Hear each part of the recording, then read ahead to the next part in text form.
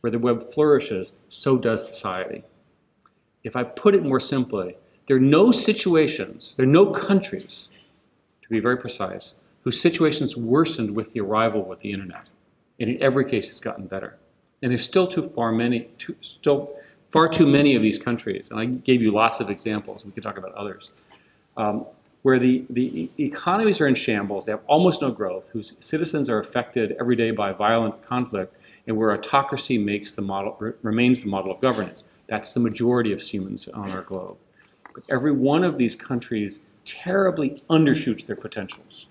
Mobile phones now spreading through them are only the good news after a century. It's sort of the good news, right? What's new in these societies is connectivity in mobile phones and the shift of empowerment. So mobile phones and their associated data services can solve most of their short-term problems. By the way, let's pick on Somalia, right? The classic failed state since the Cold War. There are no banks, but there's mobile banking. And interestingly, telecommunications is the only profitable and legal industry in the entire country. Right? It's in fact the majority employer in the country. And citizens finally have an opportunity to create and disseminate content so that their education, health, and economic needs can be met in an absence of a functioning government. Just imagine the lives of these people and what a huge change this means. So in these societies, the schools may be broken with few teachers or textbooks, but education and literacy can be achieved with a mobile device or a tablet. Put a phone in a child's hand and you'll expose them to the informal and more vibrant educational ecosystem.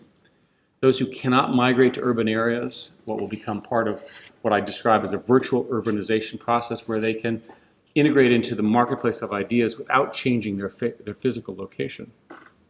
In these countries, and because of this, corruption will no longer go unnoticed, and citizens will use their mobile phones to raise the cost of being corrupt.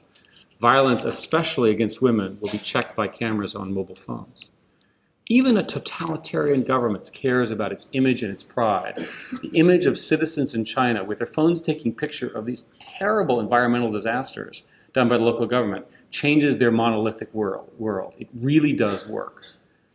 So governments, of course, they're not stupid. They're resisting this final step.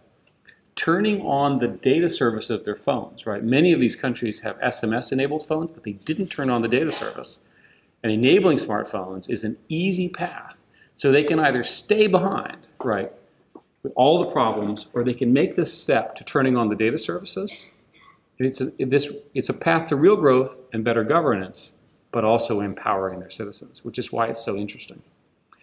Now, I'm not suggesting that transparency and communication is the complete solution. Just because we document things does not mean that they're fixed.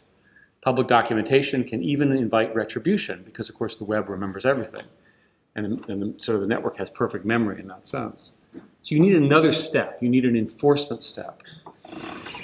So when you combine the benefits of mobile phones and cloud computing, and again, for you all, this is all old hat. You've had this for years.